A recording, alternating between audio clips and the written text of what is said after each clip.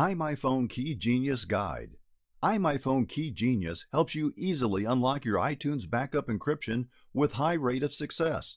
It also removes backup encryption settings on your iPhone, iPad, and iPod Touch and lets you create new backups without passwords. Part 1. Unlock iTunes backup password. Step 1. Launch iMyFone KeyGenius. Open KeyGenius and click Unlock iTunes Backup to begin.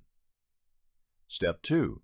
Select a backup. All backups at your iTunes default location will be listed here. Choose the one you want to unlock and click on Next. If your backup is not shown, you can click Select to choose the backup folder manually. Step 3. Select an unlocking type. Choose one attack method from 3 options. Option 1. Dictionary attack. You can choose this attack method if your password is one of the most commonly used passwords. Click Start to unlock, then click Update to download the latest dictionary. When it finishes downloading, it will start to unlock your backup automatically. Kindly wait for it. The password will be found depending on its complexity. Option 2. Brute Force with Mask Attack.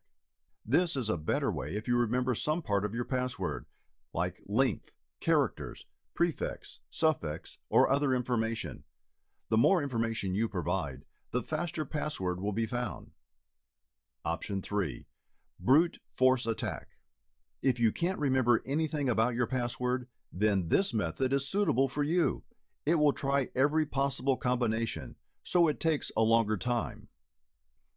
Part 2. Remove iPhone backup encryption settings. Step 1. Select the mode. Click Remove Backup Encryption Settings from 2 options. Step 2. Connect your device. Connect your iOS device to your computer with a USB cable. Step 3. Select a removing method.